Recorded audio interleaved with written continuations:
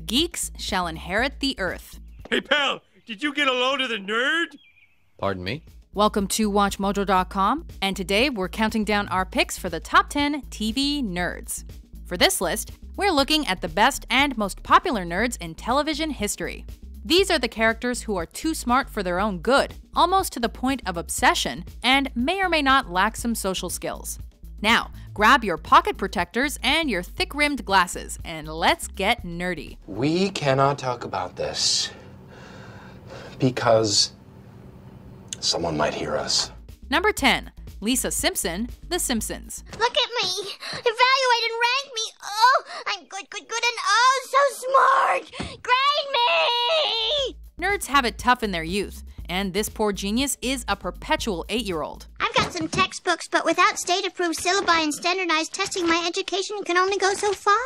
With her 159 IQ, sax playing, and attraction to all causes great and small, Lisa rarely fits in, even with her own family. My family never talks about library standards, and every time I try to steer the conversation that way, they make me feel like a nerd. Instead, she focuses on her studies and generally being a know-it-all. She's sometimes found solace in groups like Mensa. You want me to join Mensa? Oh, that's wonderful. But Lisa's usually ostracized by her peers. In fact, she even researched why bullies are attracted to nerds to try to get them off her case. And though she's desperate for approval, Lisa stays true to herself, like any good little nerd should. Sit up straight, eyes forward, no talking. Is that gum? Is that gum? Is that gum? Oh, yeah. Number 9. Elliot Reed, Scrubs. I'm Elliot. Elliot. Yeah, don't do that. Introduced as a cutthroat doctor who will step on her peers to further her medical career, Elliot is soon revealed to be anything but. I know it's hard to believe, but when I first got to college, I was a little bit of a Dork. geek. Good time Sally, who gave it away for free. Dr. Reed is actually an open wound of vulnerability and self-doubt, who's buoyed by being the most studied in her class. Dr. Reed, can you help him out? I'd say it's superior mesenteric insufficiency. Though she enjoys the acceptance of a close-knit group of friends, Elliot can lack social skills, embodying many of the worst nerd stereotypes when she angers others through ignorance or lack of self-awareness. I'm probably Miss Hypercompetitive. I mean, it used to be a big problem for me. Used to. Past tense. But with her intelligence and loyalty, she also represents the best of the nerds. You don't still think that I'm neurotic, do you? Because that would make me so bummed. I mean, I thought that I'd done so much work with all the... Easy, Genji. Breathe, breathe. Later. Number 8. Maurice Moss, The IT Crowd. Oh, wicked. I know what this is. It's the new Harry Potter. I got the child edition and the adult edition just to check that there are no differences in the text. As members of Reinholm Industries' IT department, Moss and his cohorts are underappreciated workers banished to the basement to revel in anything but their actual work. Compiling a playlist for a role-playing game I'm hosting. Important to get the right atmos. Okay, I don't know what you're talking about.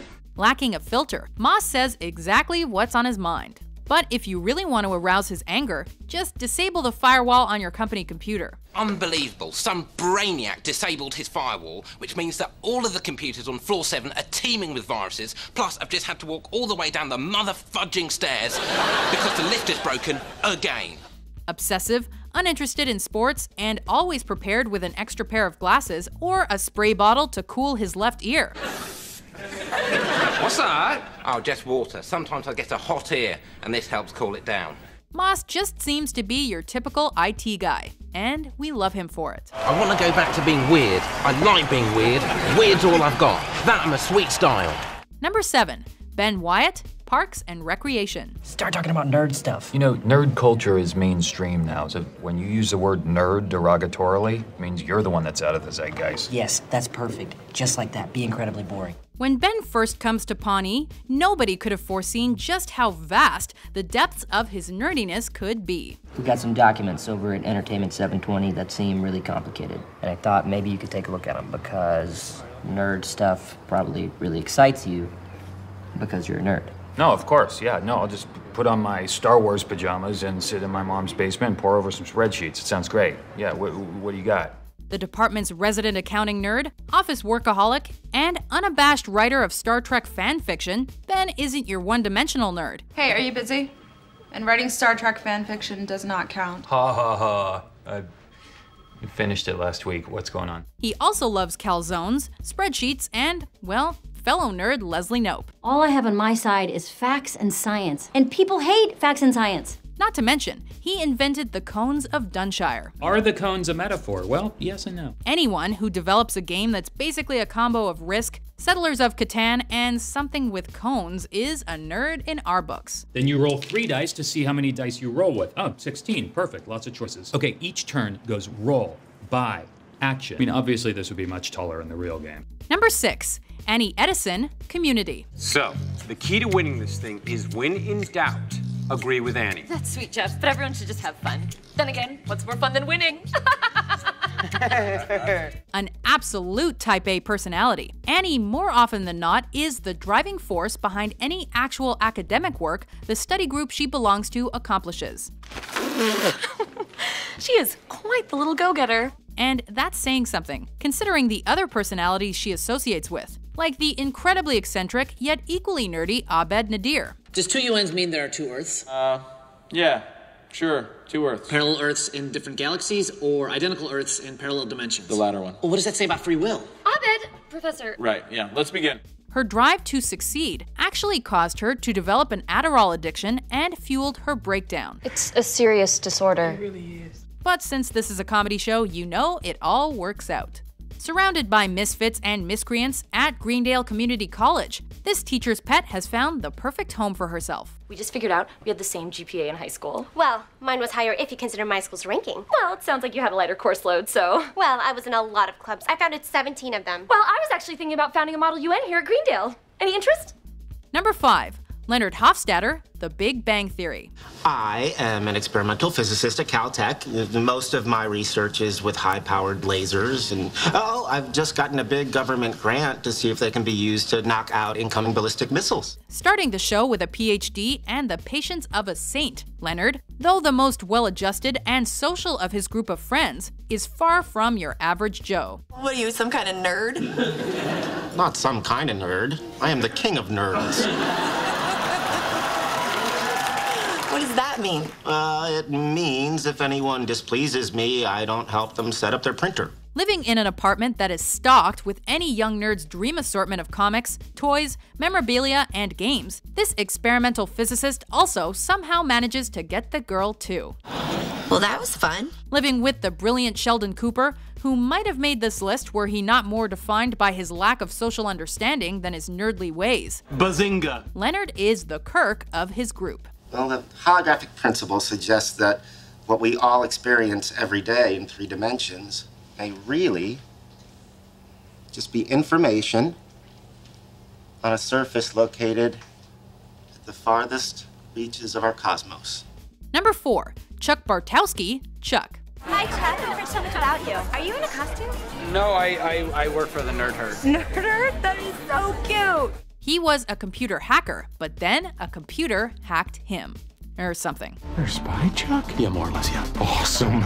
Beginning the series as a member of the Nerd Herd, Chuck's life takes a huge turn when he becomes a human receptacle of destroyed intelligence, a database known as the Intersect. I want the Intersect Q. I can't give you that. Oh, you'll find a way, I'm sure. Combining a lifetime's worth of knowledge about the minutia of any number of pop culture topics. Zork. Remember Zork, the old text-based video game? Well, Bryce and I programmed our own version of it back at Stanford using a TRS-80. Wow, you guys are really cool. With the ability to access the lost information gathered by the CIA, Chuck is a nerd of the highest order. I did it! I defused a real bomb!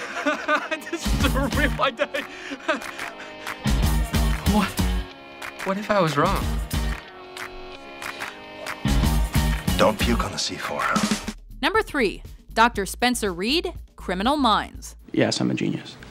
A genius born with a 187 IQ and an eidetic memory. I don't believe that intelligence can be accurately quantified, but I do have an IQ of 187 and eidetic memory and can read 20,000 words per minute. Dr. Reed's vast potential for information gathering seems to have been equally divided between criminal profiling and learning things like magic. You think it's why I can't get a date? You ever ask anyone out? No. That's why you can't get a date. Prone to obsessing about anything that catches his fancy, he uses his better-than-average brain capacity to become an expert on a multitude of things that escape the notice of most people. When I was between him and the doorway, he asked me to move. It's hypervigilance. It's not uncommon in post-traumatic stress disorder. All in all, he's a great example of the best aspects of nerddom, as well as some of the awkwardness and social ineptitude associated with it. Do you know why he always introduces me as Dr. Reed? Because he knows that people see you as a kid and he wants to make sure that they respect you. Number 2, Bill Haverchuck, Freaks and Geeks. I don't get it.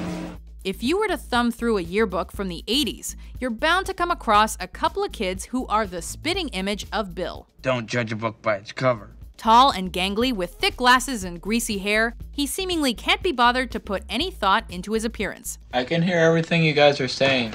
Instead, he focuses on just getting through the day and the TV he loves, especially The Bionic Woman. I'm Jamie Summers, a bionic woman. Highly relatable and instantly lovable, there's something about Bill that just makes you want to protect and befriend him.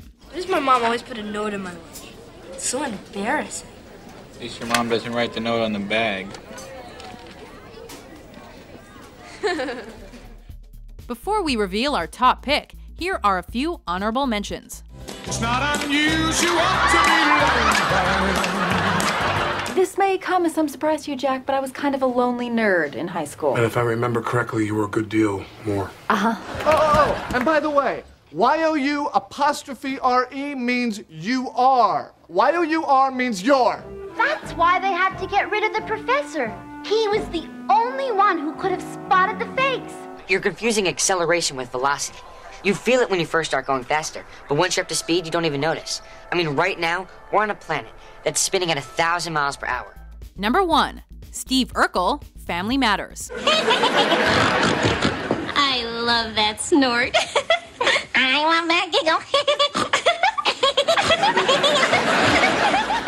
When this character debuted on Family Matters partway through the first season. Hi, Laura. The sitcom's title might as well have been changed to The Steve Urkel Show. Have no fear, the Earthman is here. A classic nerd, both in looks and in brains, Urkel's got the thick glasses, suspenders, and love of cheese to prove his geek cred. Klutzy and full of catchphrases. G'day, Boobay. This lovable nerd is the neighbor you can't get rid of, who happens to be inventing God knows what in his basement. Uh-oh, you've activated your new nuclear device. 10 minutes until a really big boom. Boom! Okay, Steve, we'll let you keep the accordion as long as you bust out the Urkel dance every once in a while. Now point your fingers up to the sky and talk through your nose way up high. Spin and dip and jump and cavort and finish it off with a laugh and snort. Do you agree with our list? I love it. Who's your favorite TV nerd? For more nerdtastic top 10s published every day, be sure to subscribe to WatchMojo.com. What if we dissolve the trust? Yes! You just cracked the case! I'm just doing my job.